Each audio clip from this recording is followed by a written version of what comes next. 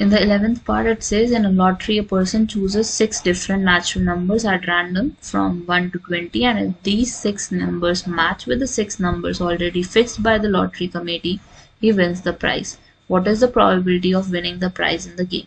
तो सबसे पहले यहाँ पे हमें दिख रहा है कि नंबर ऑफ ड्रॉस कितने निकलने हैं हमारे 20, नंबर्स कितने 20 हैं, और number of numbers to be selected कितने सिलेक्ट होने हैं, उसमें से 6 होने हैं। तो सबसे पहले तो हमें ये फाइंड आउट करना पड़ेगा कि यहाँ पे जो प्रोबेबिलिटी है, किस चीज की प्रोबेबिलिटी है कि हमारे पास 6 नंबर्स कौन से चूज किए जाएंगे। तो कितने तरीके से 6 नंबर्स हमारे क्रिएट हो सकते हैं, कितने का कॉम्बिनेशन बनेगा, क्योंकि हमें पता है 6 नंबर्स क्रिएट होने हैं तो कॉम्बिनेशन क्रिएट होगा। आगे पीछे कुछ भी बन सकता है, जैसे लेट्स से कि किसी बंदे ने 1 2 3 4 5 6 चूज किया, अब आगे पीछे भी हो सकते हैं, 1 हमारा सेकंड नंबर पे भी हो सकता है, 2 हमारे थर्ड नंबर पे भी हो सकता है।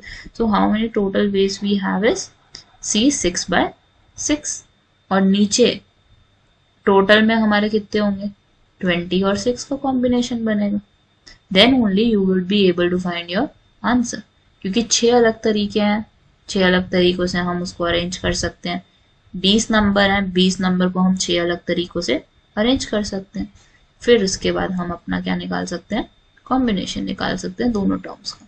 So the formula for combination would be n आएगा हमारा n फैक्टोरियल, नीचे क्या आने वाला है हमारा r factorial and n minus r factorial. n हमारी ऊपर वाली टर्म होती है, r हमारी नीचे वाली होती है, तो ऊपर क्या आएगा 6 फैक्टोरियल ओवर r फैक्टोरियल कितना है 6 फैक्टोरियल, n माइनस r कितना है 0 factorial.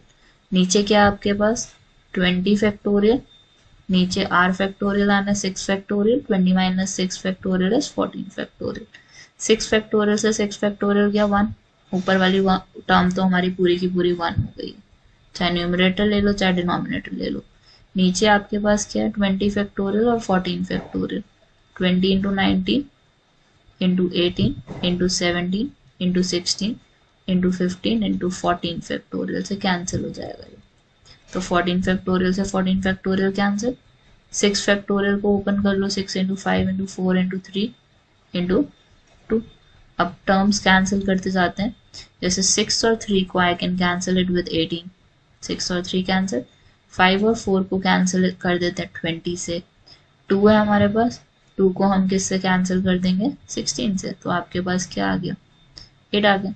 Now what you have is 1 over 19, 17, 8 and 15. So what value you are getting in the denominator is just multiply all of the values. तो आपको finally answer में क्या मिलेगा 1 over 38,760 as the answer. Is it all right?